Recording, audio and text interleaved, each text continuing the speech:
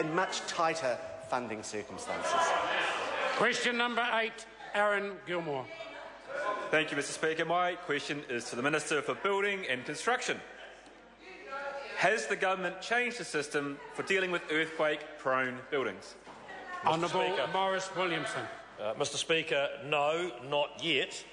Right now, a Ministry of Business, Innovation and Employment consultation document which outlines proposals for improving the earthquake-prone buildings policy system in our country is out for public comment. But it's only a starting point, Mr Speaker. We need the public's feedback to set a national policy that balances risk versus cost. Submissions can be made up until the 8th of March, and I would encourage people to put one in. Supplementary question, Aaron Gilmore. Supplementary question to the Minister. Is the criticism of these proposals from a number of mayors valid? Honourable Maurice Williamson. Mr Speaker, no, because we haven't yet decided on any new policy. I would encourage all those mayors to carefully read the consultative document and then make a submission. I want to tell the House that the government is listening to all those submissions. We won't be going to any extreme policy that sees, quotes, the main streets of all our provincial towns demolished. There will be exemptions for things like heritage buildings.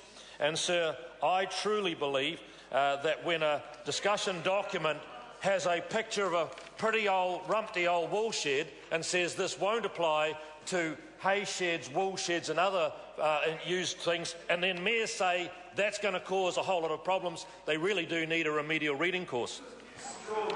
Supplementary. Supplementary question, Aaron Gilmore. Supplementary question to the Minister. How much could changes to the earthquake-prone buildings policy system cost? Mr Speaker, Honourable Maurice Williamson. Mr Speaker, if we use the figures based on the starting point that the Royal Commission have suggested, the estimated cost of the scheme would be around about $1.7 billion for the whole country.